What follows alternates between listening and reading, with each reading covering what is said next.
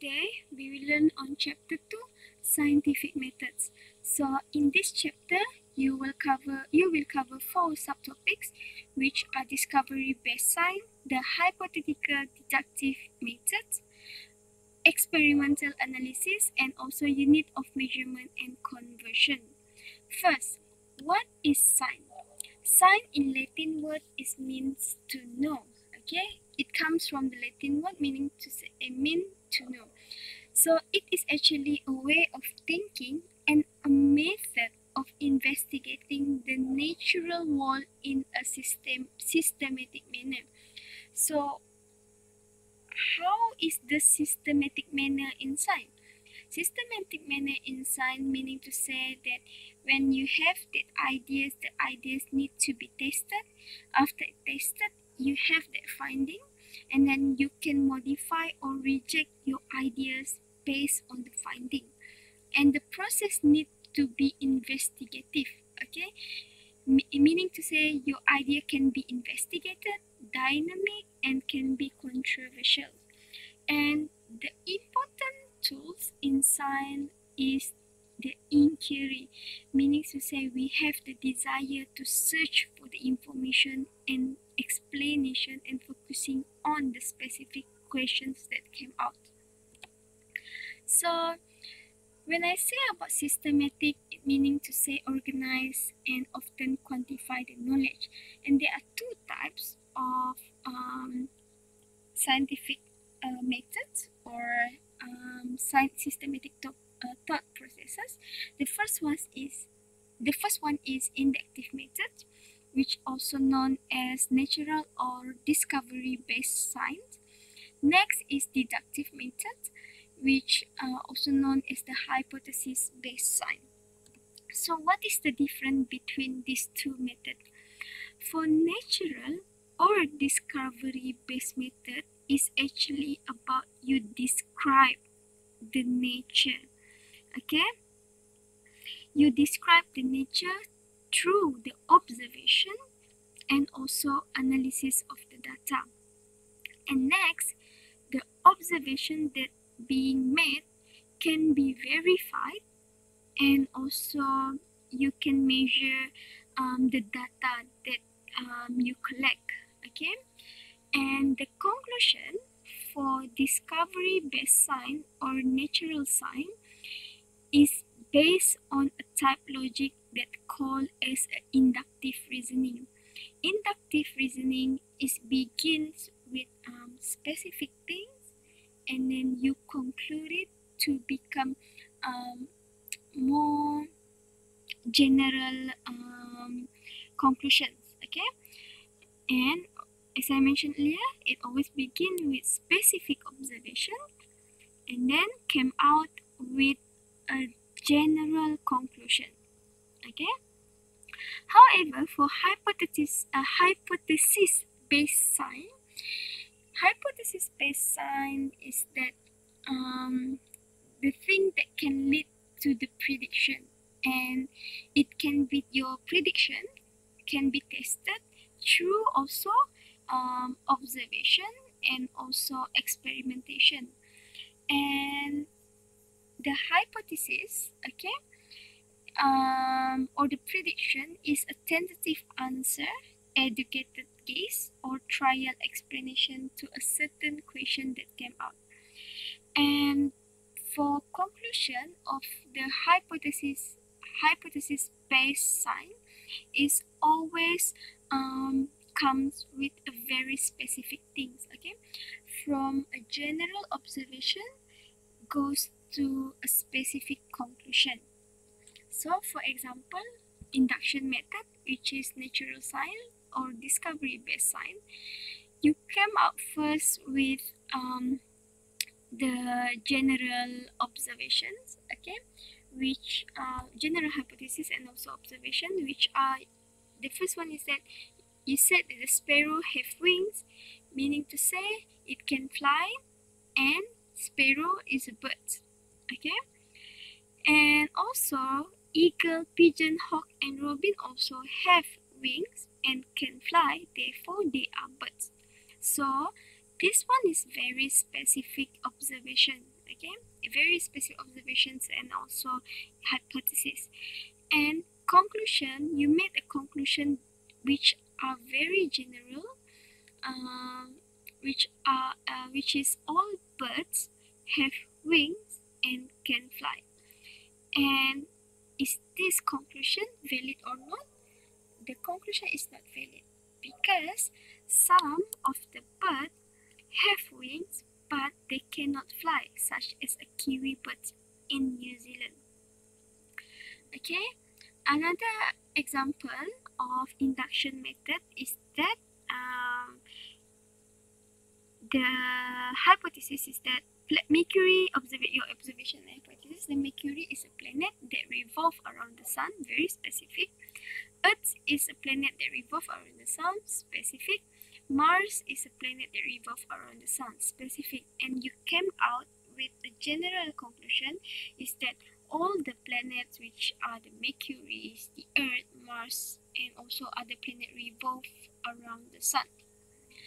And for deduction or deductive method that refer to hypothesis-based science, you always start from the specific observation in which, general observations in which that all birds have wing and sparrow are birds.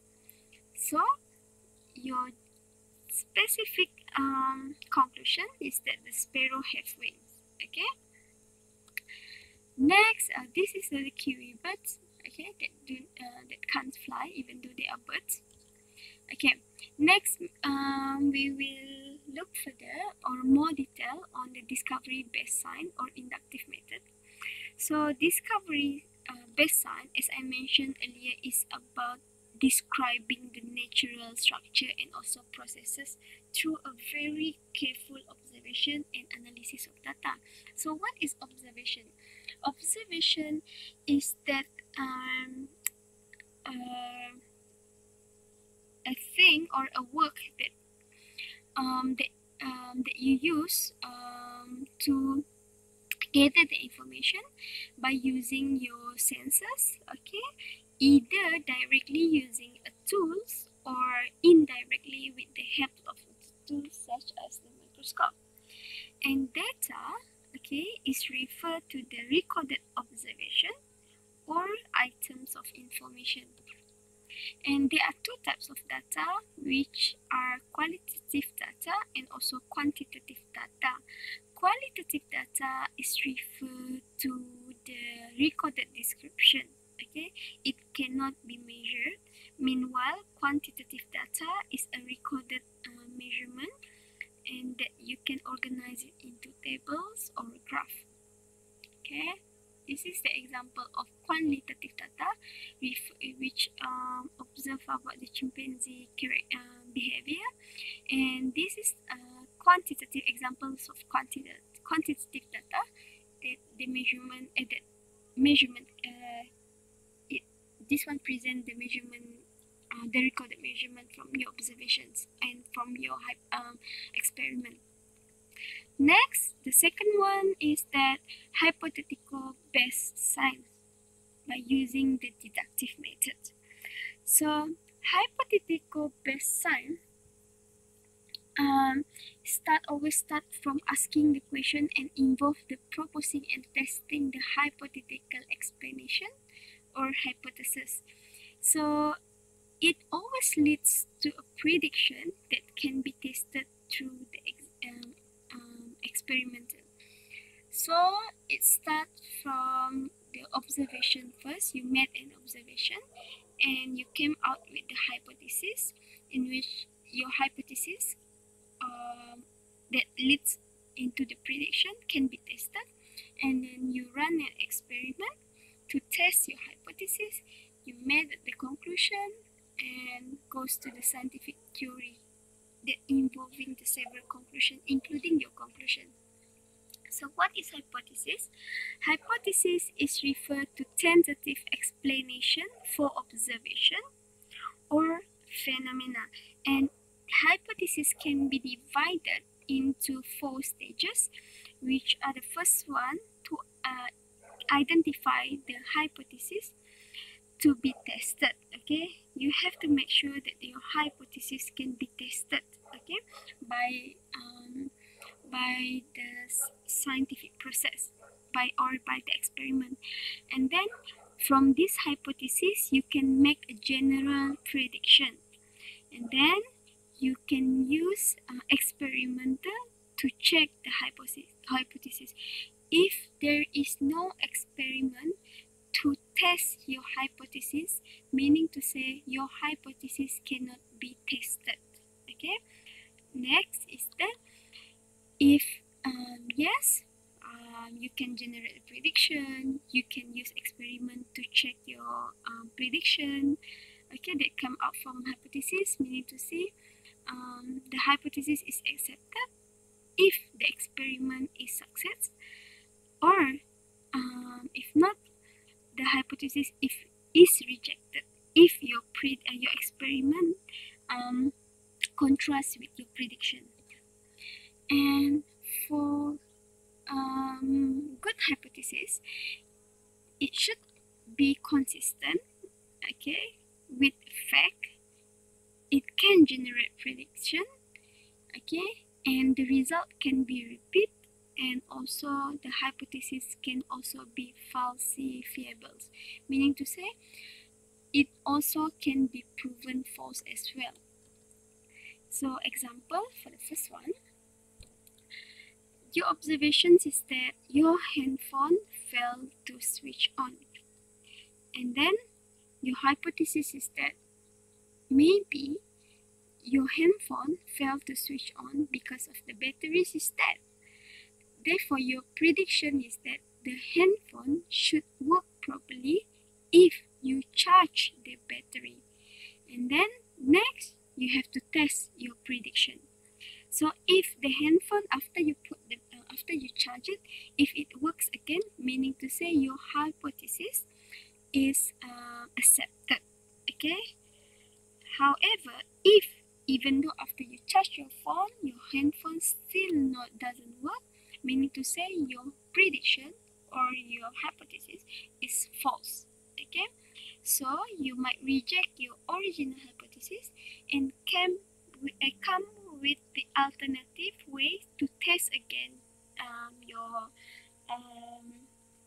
hypothesis. And another example is that hypothesis also can be two. Okay, two hypotheses. So for example, you make an observation, you observe that your flashlight doesn't work. So the question that yet come out is that why does your flashlight doesn't work? So you make two hypotheses. The first one is either the battery are dead or the bulb is burned out. So both of the hypotheses can be proved by experiment, and also meaning to say they are testable. Okay, so you can read this one by yourself later. And as I mentioned earlier, hypothesis can make use of two or more alternative hypotheses, and failure to falsify the hypothesis does not prove that hypothesis.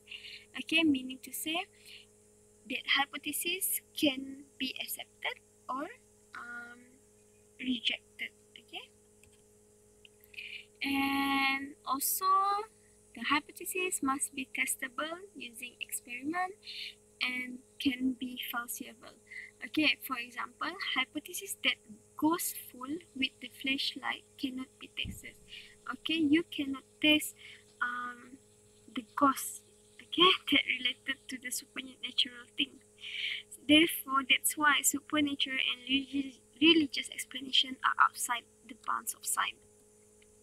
Okay, this is the terminology that you can read by yourself later, and the theory inside. So what you always said about the sign theory.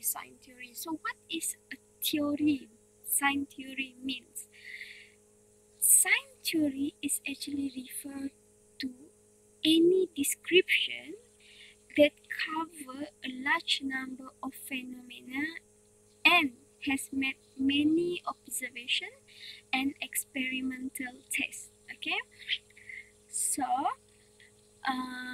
theory in science usually more broader in scope compared to compared to a hypothesis, and they are more general and also supported by many evidence in comparison to a hypothesis. So the most important thing in science is scientific method.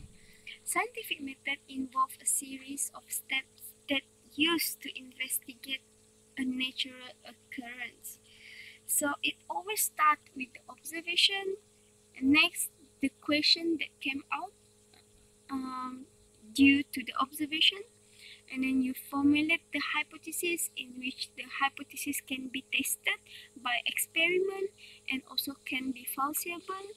And then after you conducting the experiment, you design first the experiment and you conduct the experiment, you will get the data, you will collect it and analyze the result to make a conclusion, and then you have to communicate the result with others also.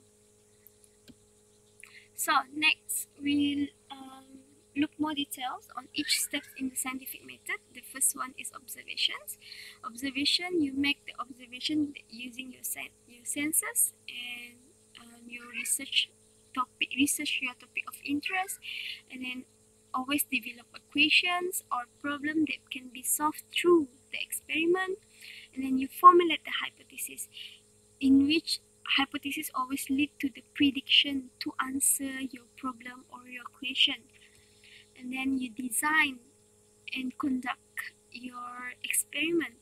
The design of the experiment always always with start with the materials, okay, list of materials and the methodology that you already developed, and then next, after you have the materials and the methodology, then you can conduct the experiment.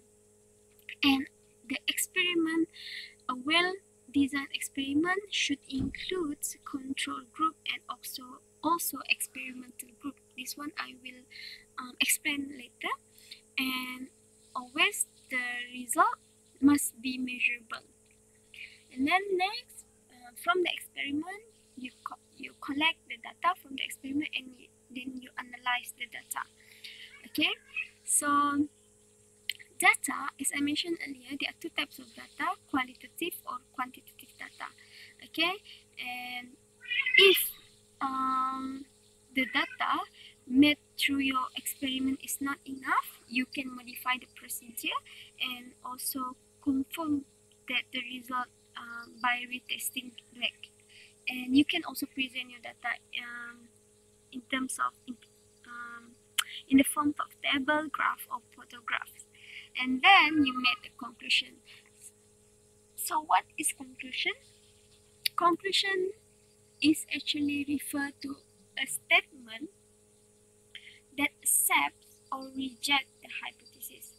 And in conclusion should include the recommendation for further study and also any possible improvement to the procedure that you have been done. And then the most important thing is that in science, after you get result, you have to communicate the result with others so that others can verify your result. And you have to be prepared to present the project or your research, okay, to an audience, and always expect questions from the audience to improve your experiment or your research. Next is experimental analysis. In this subtopic, you will learn about the variables that are very important in science. Okay, so variables is referred to the factor that is likely to change in an experiment. So actually, there are three types of variable: independent variable, dependent variable, and control variable. So independent variable is a variable that stand alone, meaning to say this variable cannot be affected by any factor. Okay, and this variable is the factor that can be changed in a scientific method or in a scientific experiment to test the effect of the dependent variable. So dependent variable is the one that being tested, okay? And control variable is a factor that keep constant throughout the experiment. It does not change, okay? And it does not affected by the independent variable. And what is control group and also experimental group? A control group is the group that being experimental group is the group that being tested throughout the experiment. Meanwhile, a control group is a group that that is not tested and used to compare with the experimental group. So if the experiment, okay, consists of experimental group and control group, that is known as a control experiment, okay. And then they are the as I mentioned earlier, the prediction can be tested through the actual experiment in which for example, experimental group fed with carrot. For the control experiment, control divided into two groups. We have positive control and negative control. Okay. Next is experimental analysis can be done, okay, after the data collection. However, there are some problems in analyzing the data, such as sampling error, okay, because you cannot do an experiment with a big numbers of samples, and then human error also causing the problem in analyzing the data, and also the equipment error. So, for example, sampling error is that how big is the sample size to present the actual population, right? If you want to check a factor that related to the mosquito, so how many samples of mosquito that you need to testify, to check your hypothesis, okay? So usually for this error, you can apply the statistical analysis, okay? And this one you will learn later in the statistic course, okay? And then trials. So trials refer to the replicate group that are exposed to the same condition in an experiment, meaning to say your experiment can be repeated again, okay, and the group need to be replicated, okay, to get the accuracy, okay. And then reporting, you have to present your result, and in scientific report always content first is the introduction, so that people know what you want to present. You have to include the literature review of the previous study or any study that related to your topic, and then the descriptions of your methods, including the list of the materials, and then the result with the discussion, and then a conclusion that have been made, and also the references of all your method, introduction, literature review, and results. And then after you have present, sometimes you can publish your finding in scientific journal or present it to public lah, the audience. And then always be prepared to get comments or suggestions for improving the report.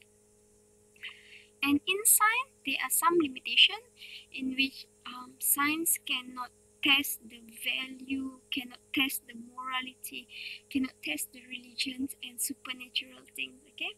Because in science, the phenomena should be testable. It can be tested and can be falsifiable, okay? And also can be repeatable. So, such as supernatural, how can you do an experiment on the ghost, okay, and etc. Last but not least is units of measurement and conversions. So in science, always the data always be related to the unit, right? And there are generally 7 base units in science based on the International System of Units, and the one most widely used system of measurement both in everyday commons and also in science, okay, the International System of Units.